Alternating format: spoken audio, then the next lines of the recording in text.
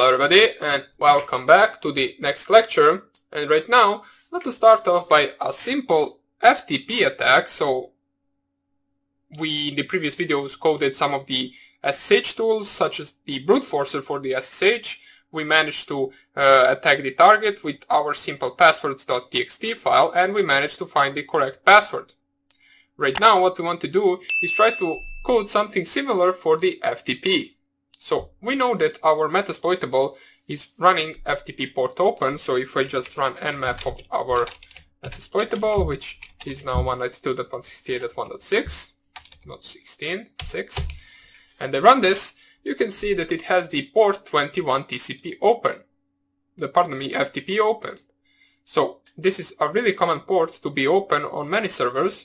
Now, one of the main vulnerabilities right here is that this is not really secured, which I will show in some of the next lectures. By secured, I mean these credentials for this. So if I FTP the target, FTP 192.168.1.6, apparently we do not have the FTP right here. apt install FTP. Not really sure if this is possible, so we are installing FTP in order to perform the FTP connection to the target.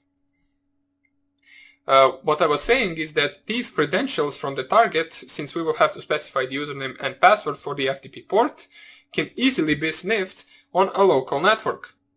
So they are unencrypted, they go literally just in plain text, and you can pick them up if you are sniffing on the local area connection, which I will show you once we get to the section where we actually attack our local network with sniffing packets and sniffing passwords and so on. But for now, let us see how we can actually log in to the FTP with our FTP brute forcer. But before we code the FTP brute forcer, I want to show you a simple attack which is called FTP Anonymous Login. Now, some of these server admins allow other users to perform anonymous login in order to check some files. So we can easily write a simple program which will do the same. So we will try to anonymously connect with just non-existent username and password, and we will see if that will work. But first of all, let me see if right now, if I go and type the FTP, which I would do if my terminal worked. So let me just, whoops, not here. I want to go to my Kali Linux machine, clear the screen and try to FTP to my Metasploitable machine, which is 192.168.1.6. We get the connected to this IP address. We get the version of FTP running, which is a vulnerable version. So I know that because of the, there is in the Metasploit, there is a module that actually exploits this. So you can check that out by yourself if you want to. For now on, it's just good to know that it is a vulnerable version. But not to this attack. I believe we will not be able to anonymously log in, but I just want to show you, since there are a lot of servers or administrator of servers that actually allow this to be used on their FTP. So right here we need to specify the name. I'm not really sure, I believe it is msfadmin. Please specify the password, msfadmin. And we can see login successful, remote system type is Unix, using binary mode to transfer files. So we know that the username and password for the Metasploitable is msfadmin and msfadmin, but let's see that we don't really know that. We will try to brute force with a password list the same for the SSH. Just right now we will brute force the FTP port, so let us see how we can do that. In order to exit this, just type here exit. Now let us first of all nano our anonymous login ftp.py. So nano, let's call it anon login ftp.py. We want to start off with our user bin Python line, and all we have to do right now is to import a library which will allow us to perform the connection to FTP more easily, which is the library ftplib. So this is the name of the library. We can import it. I'm not really sure if it comes for Python 2 or Python 3. If it doesn't come for Python 3, we will pip3 install it, don't worry. And all we have to do right now is actually let's first of all prompt the user for the host to actually attack, which will prompt with the enter the IP address. Whoops. So we'll prompt the user, and let's actually run a function anon login on our host. So this function doesn't exist. We will code it right now. This is our simple, you can call it a main function, even though it is outside any function. We will not put it anywhere. We will just code the anon login. So def anon login, and we will specify that the argument for that function is the host name, since we specify the host in the argument bracket. So host name.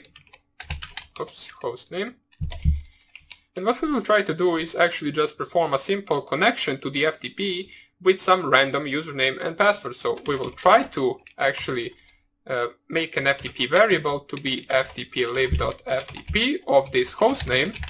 This is just the syntax for this library that we imported. And all we want to do is perform the login function that our FTP library allows us. So FTP login. In the function, all we need to specify is the username and password. So we can just type here anonymous, and we can just type here anonymous as well.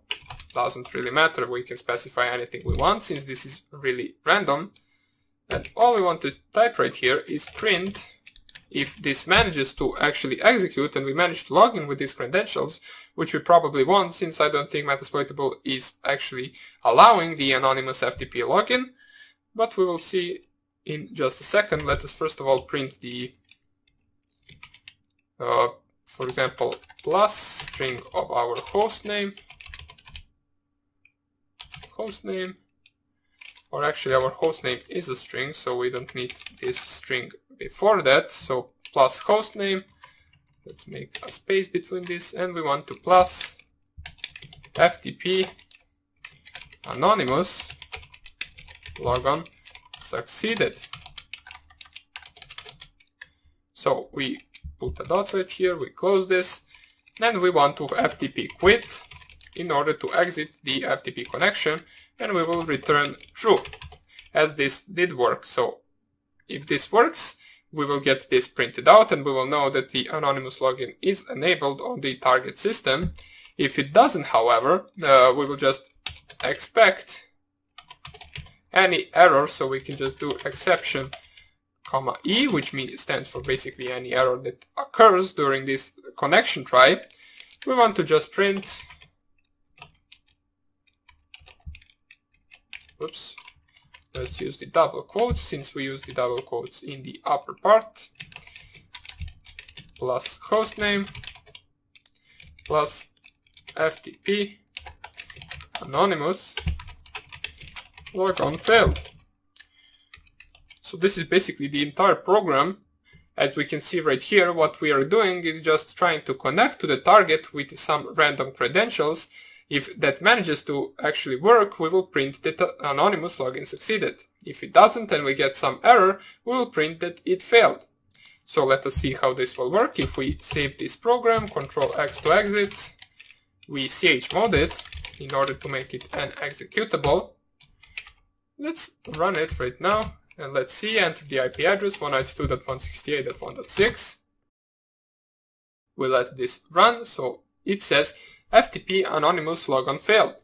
So we can see that the Metasploitable target doesn't have the anonymous logging option available. So that is good for every server, since there are a bunch of other attacks that can open up if this is actually available on some server over FTP.